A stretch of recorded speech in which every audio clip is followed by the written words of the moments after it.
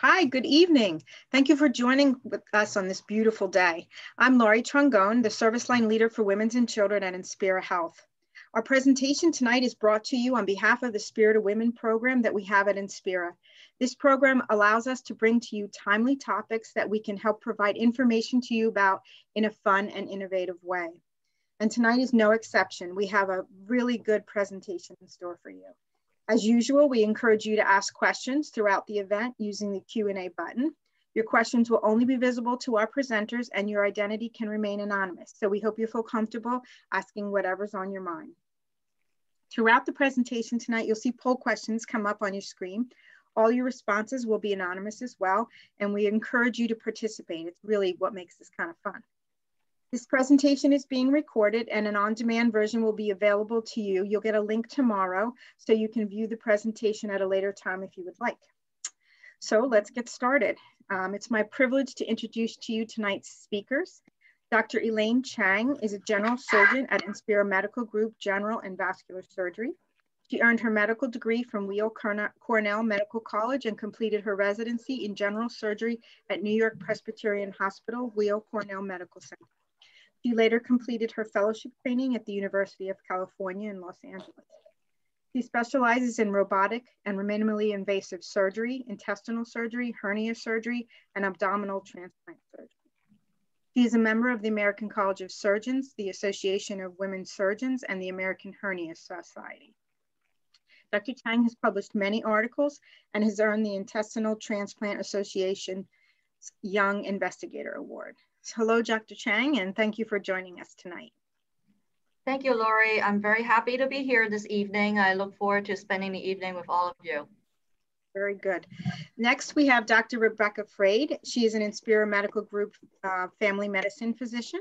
She completed her undergraduate education at Binghamton University in New York and her medical training at the New York Institute of Technology College of Osteopathic Medicine.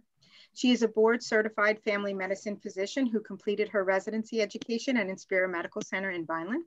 She serves as Inspira's Health's first obesity medicine fellow, continuing her training in obesity medicine, and she works with the Inspira Medical Group bariatric surgeon, Dr. Keith Kreitz, at the IMG Bariatrics in Mullica Hill. Dr. Frade has always been passionate about the fields of nutrition and fitness and the important roles they play in disease prevention or improvement. She is also a certified personal trainer through the American Council on Exercise. Welcome, Dr. Frade. Thank you, very happy to be here. And next we have Vanessa Vander. She is a certified pelvic rehab practitioner. Vanessa is a licensed physical therapist at Inspira Health in Mullica Hill. She graduated with her Bachelor's of Science degree in exercise physiology from the University of Delaware and has a master's in physical therapy from Rutgers University. And she is a member of the Philadelphia Regional Pelvic Physical Therapy Alliance. She then received her doctorate in physical therapy from the University of Medicine and Dentistry of New Jersey. She has worked in both the acute and outpatient settings. She specializes in pelvic health, and she received her Certificate of Achievement in Pelvic Physical Therapy and her Pelvic Rehabilitation Practitioner Certification. Vanessa has done numerous lectures in the community and also educated physicians on the importance of pelvic floor physical therapy. And welcome to you, Vanessa. Hey everyone, really excited to be here tonight. Look forward to speaking with all of you. So thank you all for participating and helping to educate our audience about abdominal health. Our program today is not intended to be a substitute for professional medical advice, diagnosis, or treatment. Always seek the advice of your physician or other qualified health provider with any questions you may have regarding a medical condition. Having a strong core is important for our everyday lives. The benefits of a strong core include performing everyday acts and tasks, whether at home or at work, ensuring a healthy back, participating in sports and other pleasurable activities, even doing everyday activities like normal household chores, tricks at work, gardening, which is my favorite, balance and stability, and good posture. So let's start with Dr. Chang. Can you tell us what the abdominal core is? Certainly. So our abdomen is surrounded by muscles in all directions, and that includes the diaphragm up above, that includes the traditional abdominal muscles on the front and on the sides, also includes the back muscles, and also the pelvic floor at the bottom. And so if we have a weak abdominal core, there could be many consequences, which range from lower back pain to diastasis recti, to getting hernias, but also pelvic floor dysfunction. Very good. So let's next do a poll question. So true or false? The abdominal muscles make up your core. True or false? The abdominal muscles make up your core. And if you just answer the question on your screen.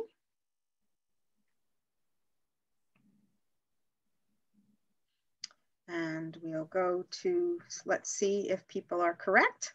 So 81% of our audience thinks that the abdominal muscles make up your core, and 19% think that that is not true. So Vanessa, can you tell our audience is correct? And what are the core muscles and how do they function? Well, the minority on that end was correct. We actually, the abdominals are only one part of the muscles that make up the core. As Dr. Chang just said, the core consists of 4 muscle groups. The top being the diaphragm, the front and sides, which are your deep abdominal muscles, your deep back muscles, which are called your multifidus, and your pelvic floor, which supports the bottom. These muscles are in charge of back support, balance, postural stability, proper breathing mechanics, and also helps you with lifting heavy loads and performing daily activities. So what are the signs of a weak core then? So these are not limited to, but some of the signs of having a weak core is, a big one is lower back pain. We see a lot of patients in physical therapy daily for lower back pain, and their treatment is core stability strengthening. Poor posture, poor balance, falling or being at risk for falls, poor standing tolerance or walking tolerance. So if you can't stand for more than 5 to 10 minutes or walk, that's a big one for a weak core. If you're having shortness of breath, just general fatigue or weakness. Big one that I specialize in is incontinence or pelvic pain, and also difficulty with lifting even light to moderate loads with household chores or even with work activities. Dr. Chang, then, why is core strength important? So a weak core can have many consequences, and Vanessa actually just touched on some of these consequences, and that includes lower back pain, poor posture and poor balance. Weakness of the pelvic floor can result in urinary incontinence, constipation, pelvic pain, and also pelvic floor dysfunction. If we have weakness of the abdominal muscles on the front and the sides, we can see bulging and bloating of the abdomen. It can also result in diastasis recti and hernias. And specifically also weakness of the diaphragm can also result in a hiatal hernia, which is associated with acid reflux. I've heard the term, and I've seen women who have the residual effects of diastasis recti. Can you help us understand kind of what that is? Sure.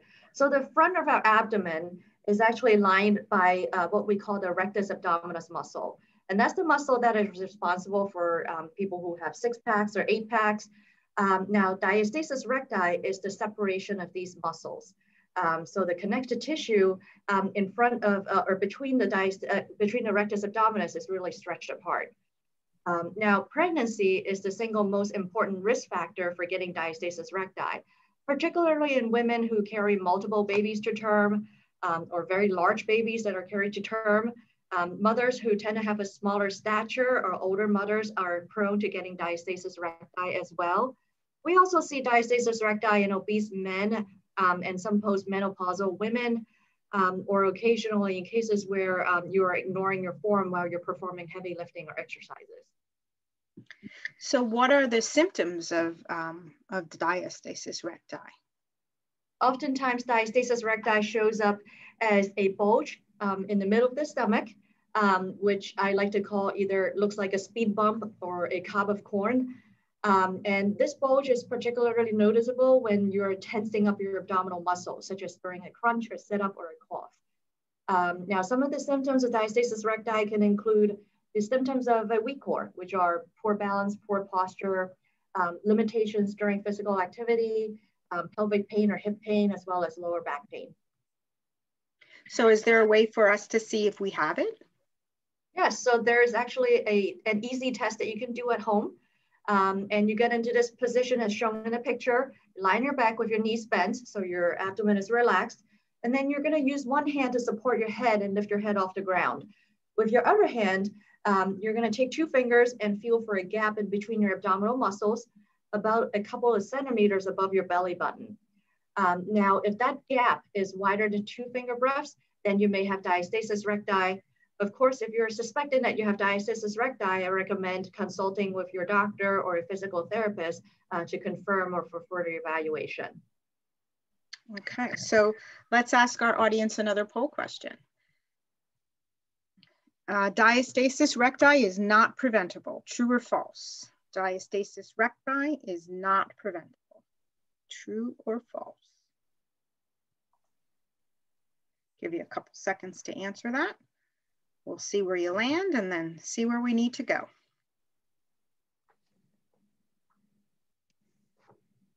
Okay, so false, 80% of our audience thinks that diastasis recti is preventable. So let's have Dr. Fraid let us know if you can treat or prevent diastasis recti. Yeah, so 80% are correct. Of course, you can prevent diastasis recti, just like you can prevent many other, medical conditions. So what I know best, of course, is weight management.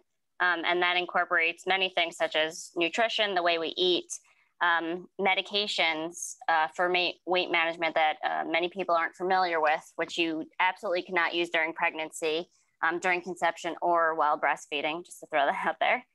Physical therapy to help strengthen the core with proper exercises, compression garments or the use of a binder, and then alternative medical therapies such as acupuncture, yoga, Pilates even, as well as surgery. So you mentioned nutrition. Can you tell us how what we eat can play a role in preventing diastasis recti? So again, more so my opinion, but I don't like diets. I don't think they work long-term because it's difficult to sustain a particular way of eating. And also what works for, let's say, me does not work for everyone else. And that's kind of something that you have to figure out what your body responds best to. So you really want to create like a lifestyle that's beneficial for you. And that includes like mindful eating. How do you feel when you eat certain foods? Exercise, self-care. These days, no one really takes care of each other anymore. So you really have to focus on yourself sometimes and push other people to the back burner occasionally, especially if you're a parent. All too often I hear people say, oh, well, I skip breakfast because I'm trying to eat less. And I'm like, well, that's the most important meal of the day in order to get your metabolism going. And then, these days there's a lot of convenient options that aren't as nutritious. So you really have to be mindful about what you choose for the first meal of the day. And if you eat something and you feel like you can fall asleep, it doesn't make sense. Food should give you energy.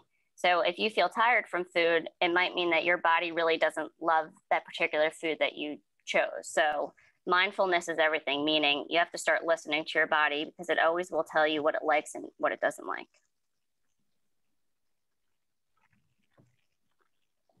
So my mantra is pairing different food groups together. And what I mean by that is I never like a carbohydrate by itself, a fat by itself, or a protein by itself. When you have one particular food group by itself, especially with carbohydrates, sometimes, your blood sugar can spike and then it kind of plummets, causing you to be very hungry again. So it's very beneficial to always pair a carb with a protein with a fat and a carb. So that way your metabolism stays nice and high.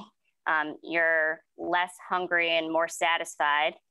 You don't have those like sugar plummets or spikes and plummets. And you wind up eating less of one food group because now you have the other food group there that's usually slower to break down. So we wind up not overeating as much when we pair food groups together.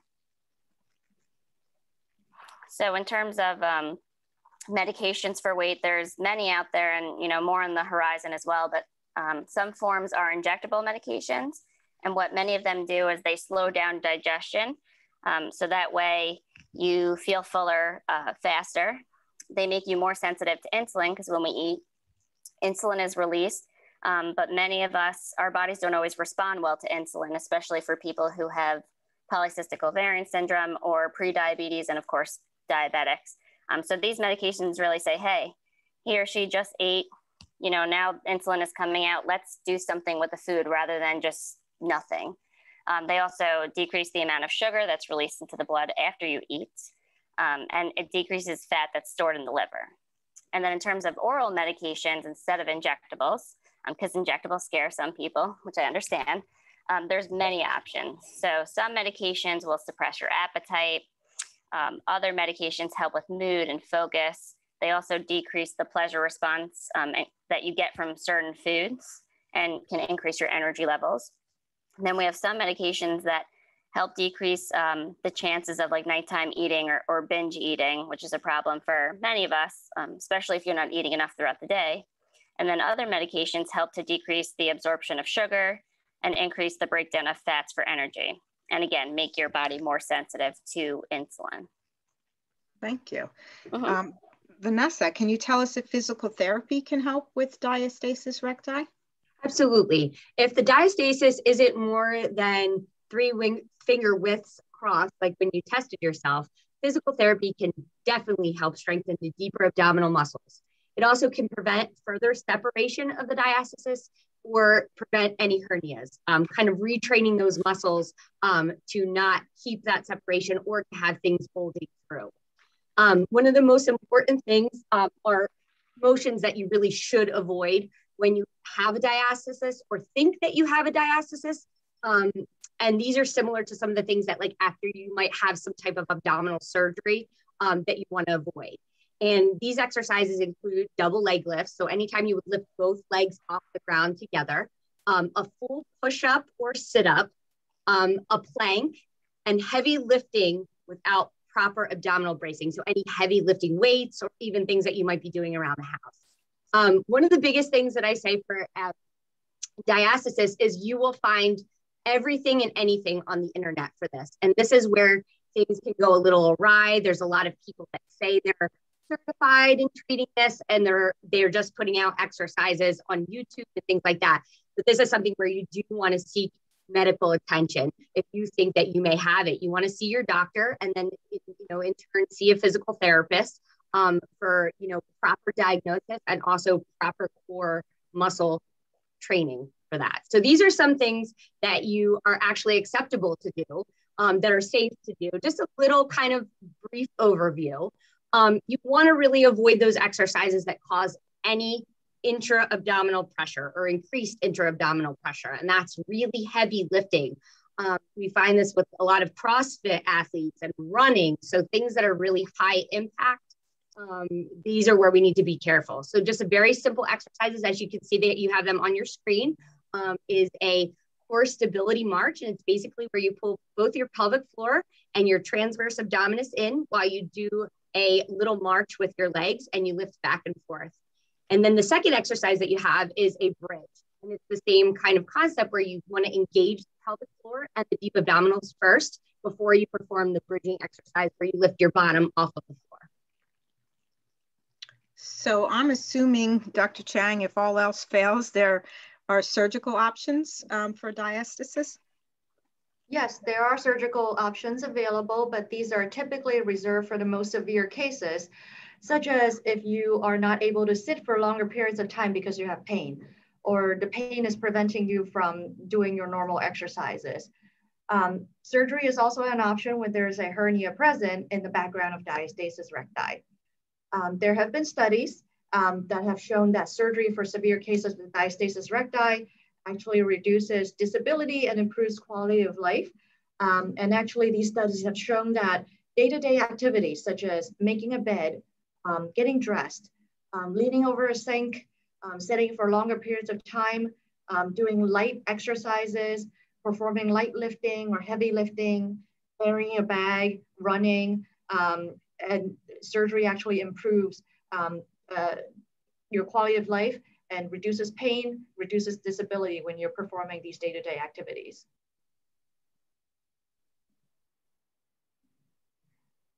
Now, traditionally, surgery would be performed by a plastic surgeon because even in the medical community, diastasis recti was considered to be more of a cosmetic problem and not a functional problem. So women would have to seek out a plastic surgeon by themselves. That often means that they have to pay for the surgery out of pocket.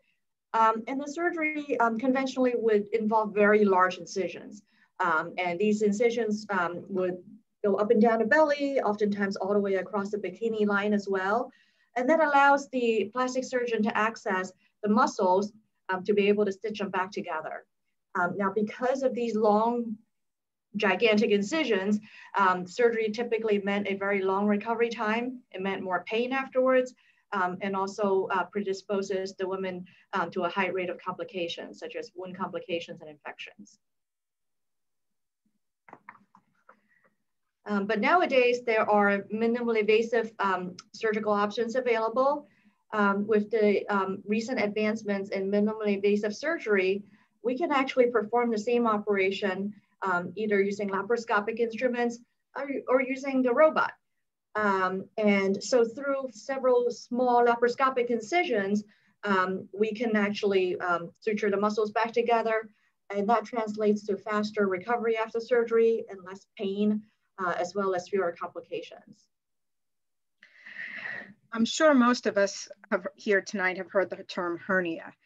Dr. Cheng, can you tell us what that is and what the symptoms may be that indicate you might have a hernia?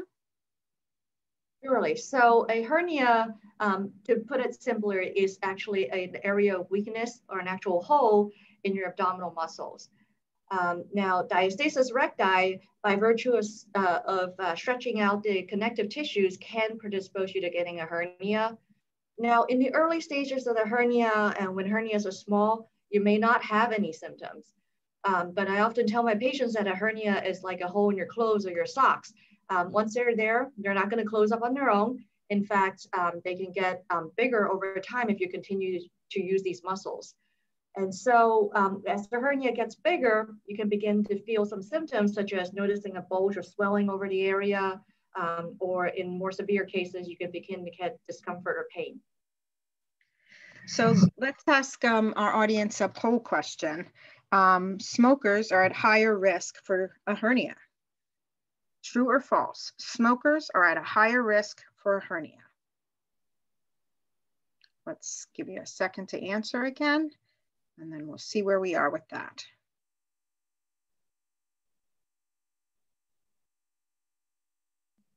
All right, a few more seconds, and let's see what you think. The majority of our audience thinks that that's true, that smokers are at higher risk for developing a hernia. Dr. Chang, can you tell us if they are correct? Yes, so the majority of our audience is actually correct. Smoking is a risk factor for getting hernias, as are sometimes family history can be a predisposing risk factor, age and pregnancy as well. Also, you want to be maintaining a healthy weight because obesity increases the intra-abdominal pressure, and as can certain types of activities such as persistent cough or heavy lifting. Is there something we can do to prevent a hernia? Yes, there are several things that we can do to prevent hernias, such as maintaining a healthy lifestyle. Dr. Frey talked about managing your weight, and that is actually a very important way to prevent hernias. You also want to quit smoking, or visit your doctor if you have a persistent cough. Using correct form and avoiding strain during bowel movements and lifting heavy objects is important as well. So if we do find ourselves in the situation where we have a hernia, what can we do to treat it? So in the early stages of the hernias, you can actually take certain measures to try to prevent the hernia from progressing to a point where you would need surgery. So avoiding heavy meals, avoiding certain physical activities such as bending and crunches.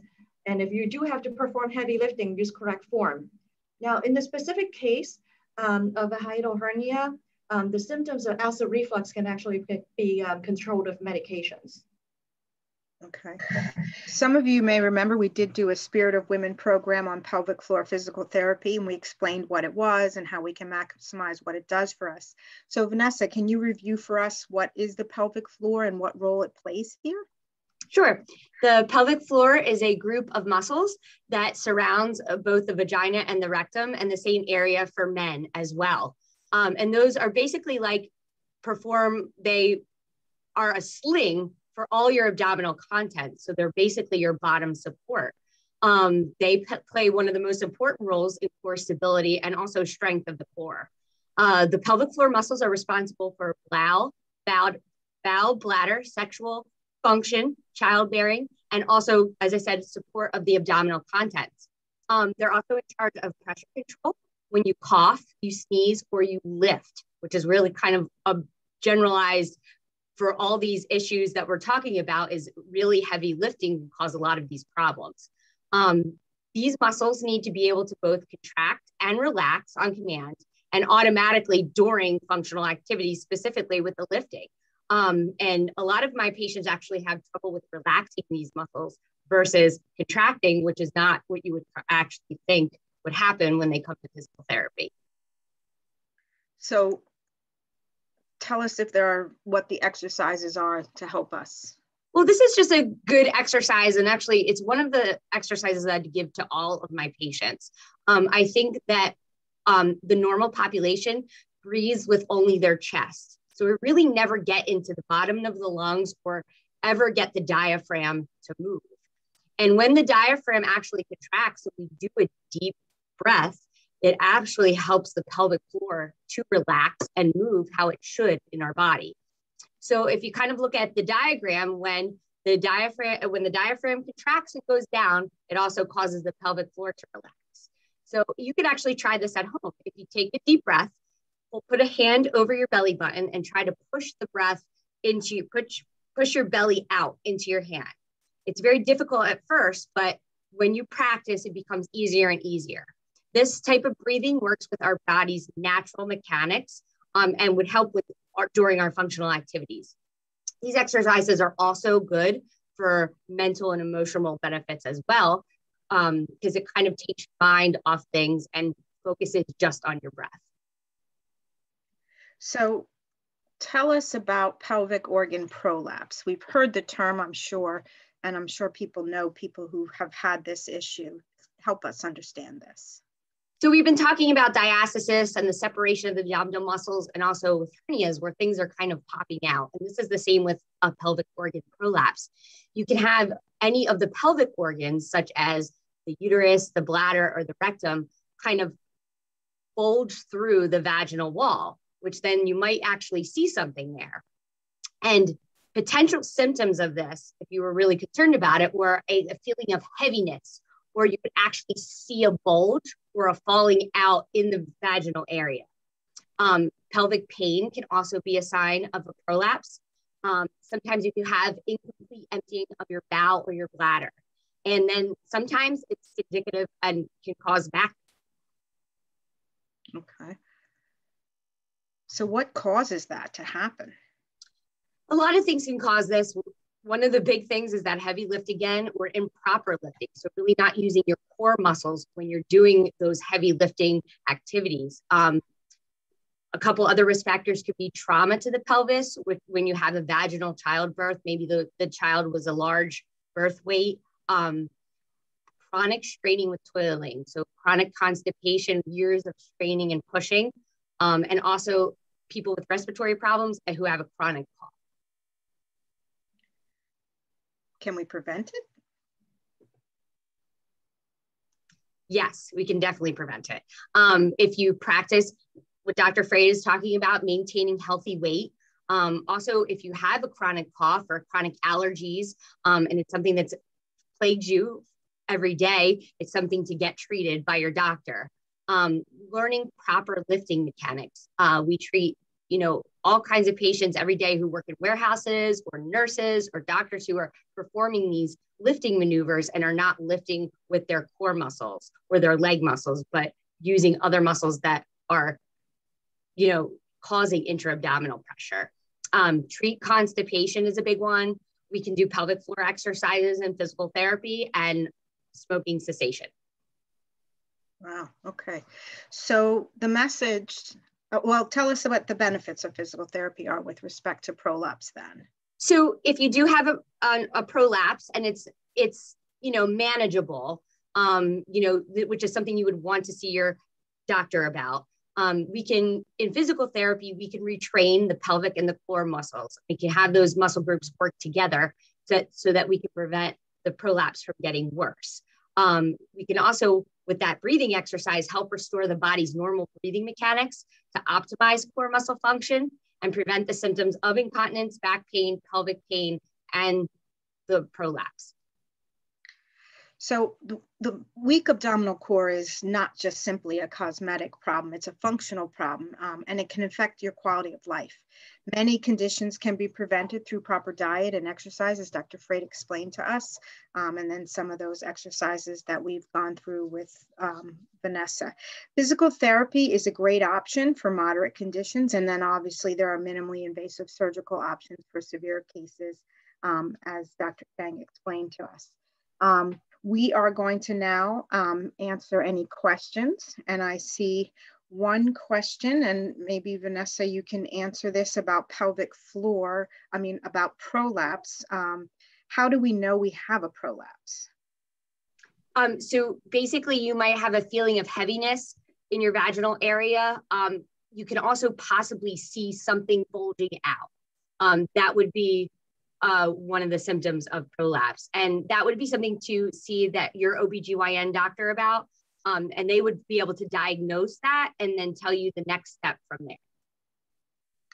And then Dr. Chang, how do people know if they need to come see you? Should they be going to someone else first? Or how do people know to come to you if they have either a hernia or diastasis recti? So I have actually seen it both ways. There are often times that people bring up these issues to their OBGYN doctors or their family doctors, and I get the referrals that way. But I certainly have people who have thought that they had a hernia and made an appointment directly with me. And I have seen it that way as well, and I can do the initial evaluation. Okay, thank you. So another question we have here is, what happens if you don't treat a prolapse? Can the organs actually fall out? No. Is that for me? Yeah, well, you might as well. Go ahead. Thank you. No, they can actually fall out, but it would be how far that bulge is coming out. Would be distracting. So if you're actually feeling it in the vaginal opening, that's when you would know that's probably the worst type of prolapse that you can have. But it will actually fall out, but it will come past the vaginal area and you will see it. And then Dr. Freyd, how can weight loss cause a hernia or cause an issue? Well, it depends. If you're losing weight in a beneficial way, and it's not too much too quickly, and you're also trying to exercise at the same time, because I think it's important to remember that exercise, while it's not for like weight loss per se, even though it can help, is really important to prevent a lot of these issues that we have. So if someone is not providing like proper nutrition to your body and you lose a lot of weight, that can cause like your muscles to also weaken as well. So you almost want to make sure that you're feeding your muscles as well to kind of strengthen them while you're losing weight at the same time, if that makes sense. So that's how like excessive weight loss can lead to hernia versus like, the excessive weight gain. Right, does that kind of make sense? Or? Yes, thank you. Mm-hmm. Dr. Chang, how long is the recovery after hernia surgery? So recovery after hernia surgery can vary. When hernias are smaller, particularly with the minimally invasive options, I certainly have patients who are fully recovered after a week or two. And depending on what types of activity that you typically engage in, or what are your demands of your job, people have gone back to work as soon as a few days after surgery. But if your job requires a lot of standing or heavy lifting, your recovery could be more in the order of weeks. And now, however, if you wait until the hernia is the size of a basketball before you come to seek medical attention, obviously your surgery is going to be a lot more complicated and recovery time can be longer. Okay. I do not see any other questions. I would like to really express my gratitude to all three of you for joining us tonight. We really appreciate the education. As always, any of these educational offerings that we bring to you, we want you to be able to stay healthy, get the assistance you may need. So we're here for you should you need anything. Thank you also to our public relations team, Susan Lauren, for helping us to put on these programs that they always help with us. And our next Spirit of Women program is the Skinny on Skin Cancer on May 19th with Dr. Kulkarni. In the meantime, please stay safe, everyone. Continue to wear your mask, stay 6 feet apart, wash your hands frequently, and thank you for joining us tonight.